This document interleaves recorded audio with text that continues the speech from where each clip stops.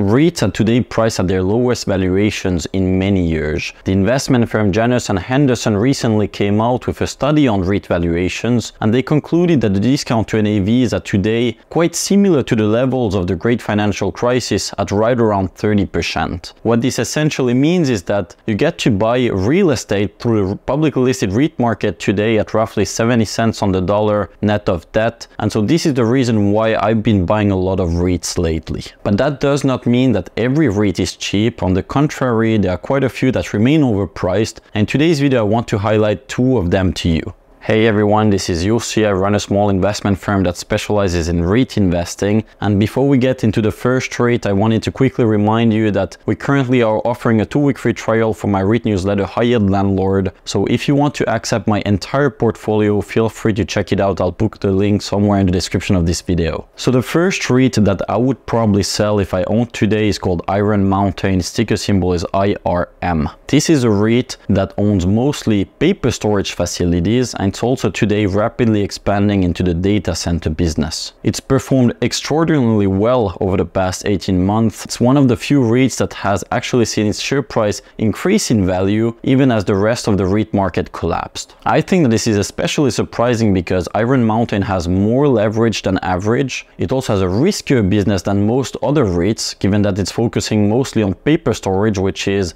not a growth sector. It's probably going to eventually suffer a secular decline. And then third, it's now also expanding into data centers, which are out of favor at the moment. You can just look at the share price of Digital Realty, which is the biggest data center REIT. It has even underperformed the average of the REIT sector. So with that in mind, I really struggle to understand what the market is seeing here, why it's getting so excited about Iron Mountain. Currently, it's priced at a premium relative to even Digital Realty, which is the blue chip data center REIT. I think that it should be the opposite. Iron Mountain should be priced at a discount, given that the bulk of its business today remains paper storage, which is not exactly a growth sector. I'm not one of those who believe that paper storage is going anywhere anytime soon, but I think that a big risk here is that if the organic growth turns even slightly negative, let's say it goes from positive 1% to negative 1%, I fear that this could very negatively impact the market sentiment of Iron Mountain, because the market is very quick to extrapolate recent trends very far into the future, and so this could be a strong catalyst for downside if we see a reversal in the organic growth from positive to even slightly negative. And so for this reason, at today's valuations, I think that the risk reward is relatively poor,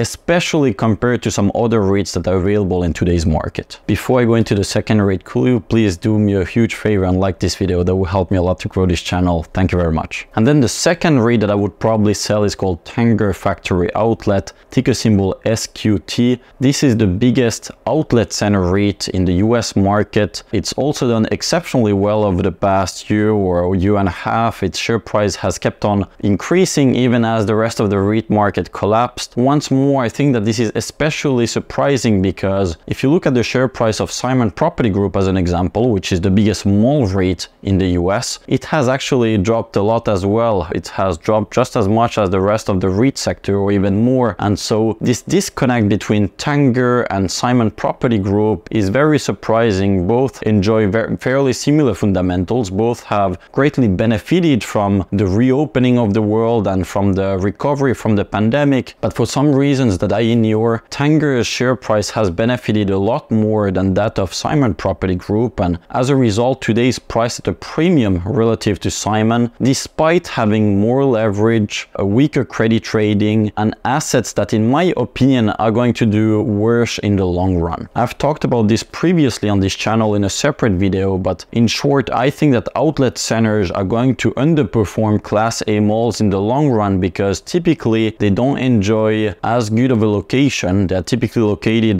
perhaps 30 minutes outside of the big city, so it's a destination you have to drive to get there. So far people were willing to take the drive because they were promised lower prices, but if you're just competing on prices, you're probably gonna suffer in the long run as concepts like TJ Maxx keep on growing. E-commerce is probably gonna eat into your market share. Class A malls on the other hand, they are located in really the prime locations. They have great demographics surrounding them, and the layout's also more flexible, so they are able to diversify their uses, they are becoming more resilient to e-commerce, and they're not just competing on prices. I think this is very important in the long run, and for this reason I think that a REIT like Simon Property Group should trade at a meaningful premium relative to Tanger Factory Outlet. But since we are seeing the opposite in today's market, I think that the risk reward of Tanger is relatively poor and that of Simon is relatively good. And so for this reason I would probably sell Tanger Factory Outlet if I own shares today. I think that its valuation is still reasonable. I don't think it's excessive, but I think that that of Simon Property Group is a lot more opportunistic, and so since my capital is limited, I'll probably consider selling Tanger, reinvest the proceeds into Simon if you want to keep exposure to the retail REIT segment of the market. And if you're looking for opportunities outside of the retail segment, I've filmed plenty of videos on this channel on various REIT opportunities that I'm buying today. So these are two REITs that I would sell if I own them today. There are quite a few others that I would sell.